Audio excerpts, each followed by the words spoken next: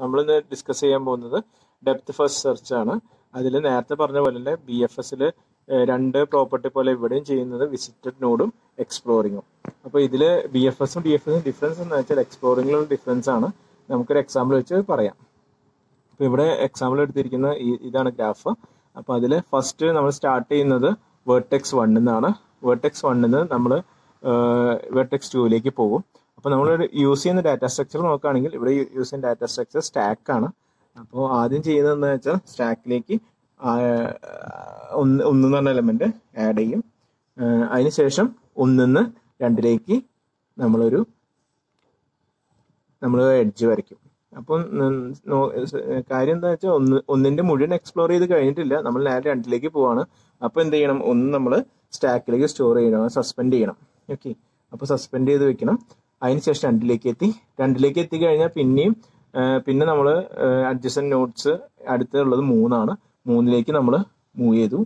3ലേക്ക് നമ്മളൊരു എഡ്ജ് വരച്ചു കഴിഞ്ഞാൽ 2ന്റെ മുഴുവൻ എക്സ്പ്ലോറേഷൻ കഴിഞ്ഞെന്ന് പറയാൻ പറ്റില്ല. അപ്പോൾ നമ്മൾ എന്ത് ചെയ്യണം, 2 ഇവിടെ സ്റ്റാക്കിൽ സസ്പെൻഡ് ചെയ്ത് വെക്കണം, അതായത് പുഷ് ചെയ്ത് വെക്കണം.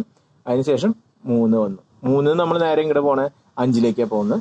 5ലേക്ക് പോകുമ്പോൾ അതിന്റെ അഡ്ജസ്റ്റന്റ് നോഡ് നമ്മൾ എടുക്കുന്നത് ഡയറക്റ്റ് 5ലേക്കാണ്. അപ്പോൾ 5 ഇവിടെ വന്നു. അപ്പോൾ എന്ത് ചെയ്യണം, 3 നമ്മൾ സസ്പെൻഡ് ചെയ്ത്, കാരണം 3ന്റെ എല്ലാ എക്സ്പ്ലോറേഷനും കഴിഞ്ഞിട്ടില്ല.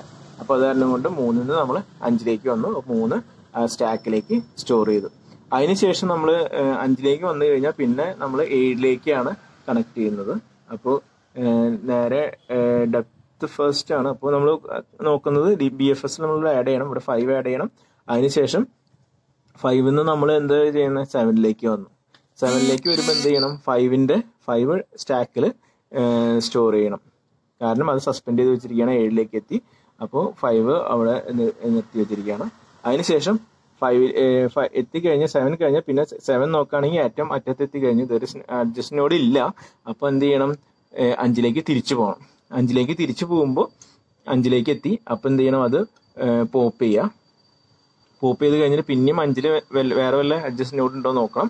അപ്പോൾ 6 ഉണ്ട്. അപ്പോൾ എന്ത് ചെയ്യണം, 5നെ പിന്നെയും അതിലേക്ക് പുഷ് ചെയ്യണം. പുഷ് ചെയ്ത് കഴിഞ്ഞിട്ട് സ്റ്റാക്കിലേക്ക് പുഷ് ചെയ്യണം. അതിനുശേഷം നമ്മൾ എന്ത് ചെയ്യണം, 6 ഇവിടെ ഒരു എഡ്ജ് ആഡ് ചെയ്യണം. അതിനുശേഷം 6 ആഡ് ചെയ്ത് കഴിഞ്ഞാൽ പിന്നെയും 5ലേക്ക് തിരിച്ച് നമ്മൾ പോകണം. പോയി കഴിയുമ്പോൾ അവിടെ 5 നമ്മൾ എന്ത് ചെയ്യണം, പോപ്പ് ചെയ്യണം. അതിനുശേഷം 5 വേറെ വല്ല അഡ്ജസ്റ്റ് നോഡ് ഉണ്ടോ നോക്കണം. ഉണ്ടെങ്കിൽ 5 പിന്നെയും സ്റ്റാക്കിലേക്ക് സസ്പെൻഡ് ചെയ്യണം, അതായത് 5ലേക്ക് പുഷ് ചെയ്യണം. പുഷ് ചെയ്ത് കഴിഞ്ഞിട്ട് വേറെ നോക്കുകയാണെങ്കിൽ നമുക്കറിയാം 4 നമ്മൾ എക്സ്പ്ലോർ ചെയ്തിട്ടില്ല, അഡ്ജസ്റ്റ് നോഡ് എക്സ്പ്ലോർ ചെയ്തിട്ടില്ല. അപ്പോൾ നമ്മൾ എന്ത് ചെയ്യണം, 4ലേക്ക് പോകണം. 5 4ലേക്ക് പോയി. 4ലേക്ക് പോയി കഴിഞ്ഞിട്ട് എന്ത് ചെയ്യണം, 5ലേക്ക് പിന്നെയും മടങ്ങി വരാണ്. അപ്പോൾ ഇതിന്ന് പിന്നെയും പുഷ് ചെയ്യണം, പോപ്പ് ചെയ്യണം. പുഷ് ചെയ്ത് 5ലേക്ക് പിന്നെ പോപ്പ് ചെയ്യണം. പിന്നെ 5 നോക്കുകയാണെങ്കിൽ പിന്നെ ഓൾറെഡി എക്സ്പ്ലോർ ചെയ്ത നോഡാണ് 3ലേക്ക് വന്നു. 3ലേക്ക് വന്നപ്പോൾ 3ൽ എന്തൊക്കെ കണക്റ്റഡ് ആണ്, 3 നിന്ന് 4 1 കണക്റ്റഡ് ആണ്, 2 കണക്റ്റഡ് ആണ്. അപ്പോൾ ഒരു ഡോട്ടഡ് ലൈന് നമ്മൾ വരച്ചു. അതിനുശേഷം 5ൽ നിന്ന് നോക്കുകയാണെങ്കിൽ 5ലേക്കുള്ള കണക്ഷൻ ഒക്കെ റെഡി ആയിട്ടുണ്ട്. പിന്നെ അടുത്തത് നമ്മൾ 3ലേക്ക് എത്തി. 3 നിന്ന് നമ്മൾ എങ്ങോട്ട് പോകുന്നത്, 2ലേക്ക് വന്നു. അപ്പോൾ 2ലേക്ക് പിന്നെയും 3 പോപ്പ് ചെയ്തു, 2ലേക്ക് എത്തി. 2ലേക്ക് നോക്കി കഴിഞ്ഞാൽ 2ൽ കണക്ട് ചെയ്തിരിക്കുന്ന അഡ്ജസ്റ്റ് നോഡ് എന്ന് പറഞ്ഞാൽ 1 പിന്നെ 4 ആണ്. അപ്പോൾ 4ലേക്ക് ഡോട്ടഡ് ലൈൻ വരയ്ക്കാം. അപ്പോൾ ഓൾറെഡി 4 പറഞ്ഞപ്പോൾ നമ്മൾ ആ ഡോട്ടഡ് ലൈൻ വരയ്ക്കേണ്ടതായിരുന്നു. അത് നമ്മൾ മിസ്റ്റേക്കൻലി വിട്ടുപോയതാണ്. അഡ്ജസ്റ്റന്റ് നോഡ് എടുത്തപ്പോൾ ഡോട്ടഡ് ലൈൻ വരയ്ക്കേണ്ടതായിരുന്നു. അപ്പോൾ ഓൾറെഡി അപ്പോൾ അവിടെ ഡോട്ടഡ് ലൈൻ ഉണ്ട്.